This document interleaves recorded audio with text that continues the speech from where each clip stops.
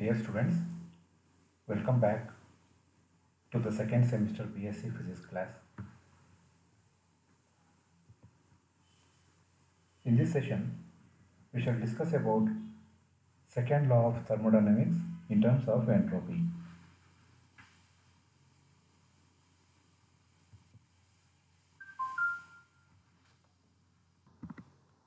From the discussions of earlier sessions, we came to know that the first law of thermodynamics is about the concept of internal energy, and the first law of thermodynamics is also called as law of internal energy. But in the second law of thermodynamics,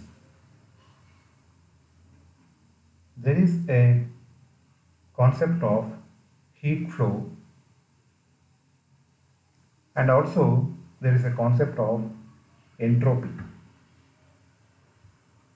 The second law of thermodynamics gives the information about the direction of heat flow or the energy flow.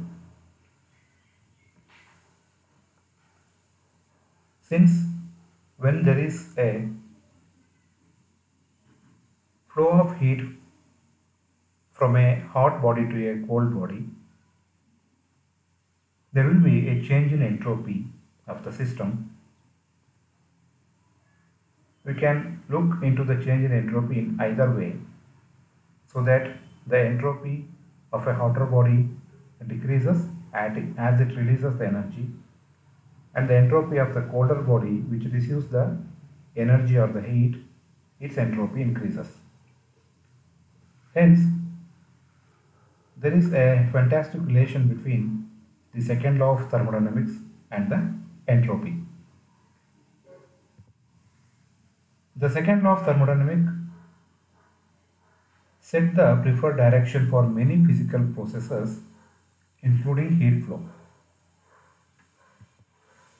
Since the entropy is a state variable, so thermodynamic system with the state variables temperature, pressure and volume also has a definite entropy. Here, the state variable entropy cannot be measured, but the change in entropy can be measured.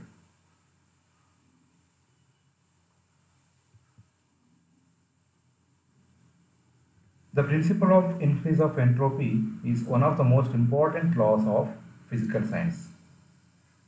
It is the quantitative statement of the second law of thermodynamics, and this can be stated as every irreversible process is accompanied by entropy increase of the universe. But in case of the reversible process, entropy will be zero.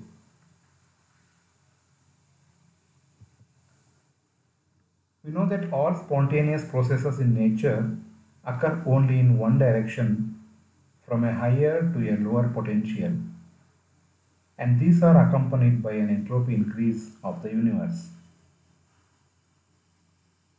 When the potential gradient is infinitesimal, that is zero in limit, the entropy change of the universe is zero, and the process is reversible, we can say. The second law of thermodynamics indicates the direction in which a process takes place. Hence, a process always occurs in such a direction as to cause an increase in the entropy of the universe. Now let us look into the statements of second law of thermodynamics. There are two statements given by Kelvin and Clausius. Kelvin's statement is like this: it is impossible to get a continuous supply of work from a body by cooling it to a temperature lower than that of its surroundings. We have discussed this earlier. The example for this is heat engine. Another statement of second law of thermodynamics is Clausius statement. It states that it is impossible to make heat flow from a body at lower temperature to a body at higher temperature or vice versa without doing an external work on the working substance. That is, heat cannot flow by itself from a colder body to a hotter body.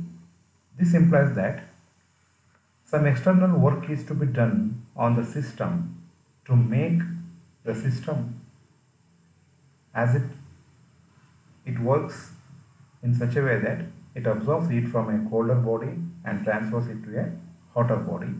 This is only possible when an external work is done on the system. And the example can be given for this is the refrigerator. In a working of a refrigerator, some external work is done by using the working of a compressor, and the heat from substance inside the refrigerator, which is at a colder temperature, and it is drawn from it and it is left to the surroundings.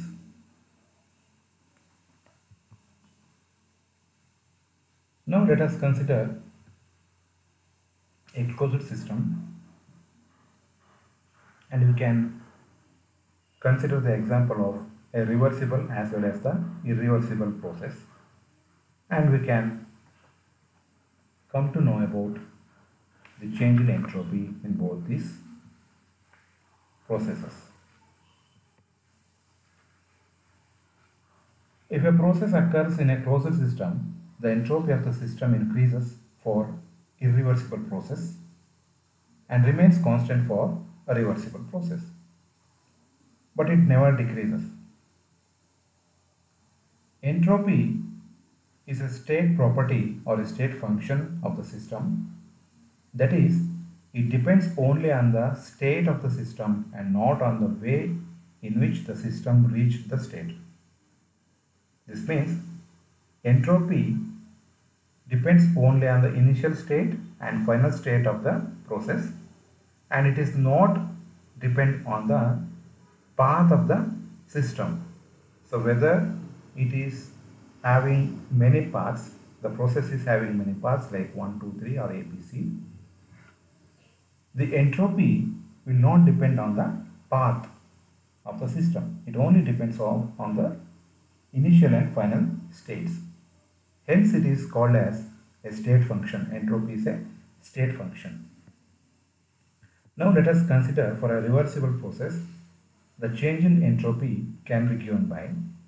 So here, as you see in the figure, in a closed system, a reversible process can be taken from state 1 to state 2 along the path A, and from state 2 to state 1 along the path B. It is a reversible process.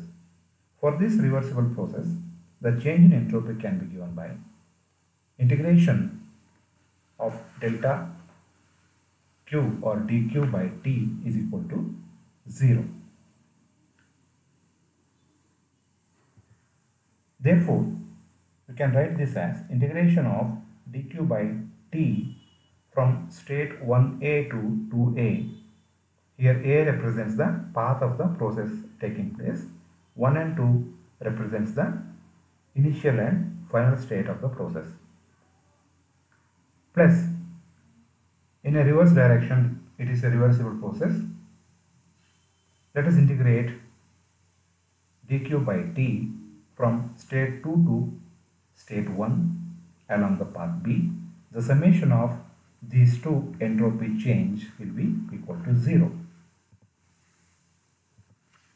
Now consider the reversible process from state 1 to state 2 along path A and returning from state 2 to state 1 along the path C. The equation will be like this. Integration of dQ by T from state 1 to state 2 along path A plus integration of dQ by T from state 2 to state 1 along path C. So this summation is also equal to 0. From both these equations 1 and 2, we get the summation of equation 1 is equal to summation of equation 2. That implies integration of dq by t from state 2 to state 1 along path B is equal to integration of dq by t from state 2 to state 1 along the path C. This shows that the change in entropy that is given by integration of dq by t, so where dq is the amount of heat absorbed or rejected at the temperature T, has the same value in all the reversible paths from state 2 to state 1. But it is independent of the path and it is a function of the end states of the system only. Therefore, it is a property of the thermodynamics.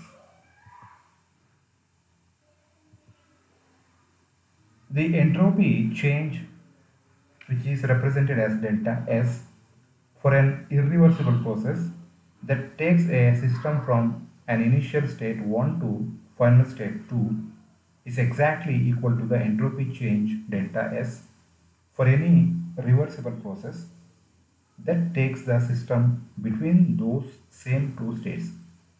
Hence, we can say change in entropy is a thermodynamic property which depends only on the two states.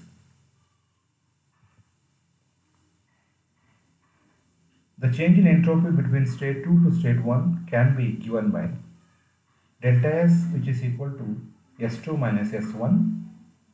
S2 is the entropy change and S1 is also entropy change. The difference in these two is equal to delta Q by T or dQ by T.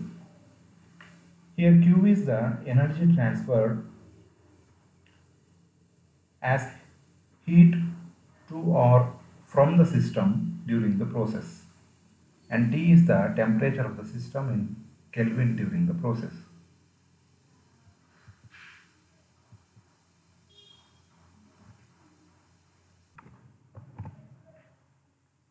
The second law of thermodynamics, which is an extension of the entropy postulate, as we discussed,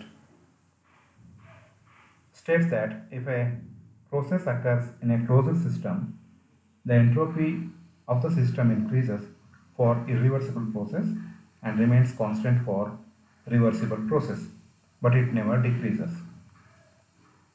The behavior of the entropy of the universe as a result of any kind of process may be represented in equation form as delta S is greater than or equal to 0, where the equality sign refers to a reversible process and the inequality sign refers to the irreversible process. Hence, the above equation is a succinct statement of the second law of thermodynamics.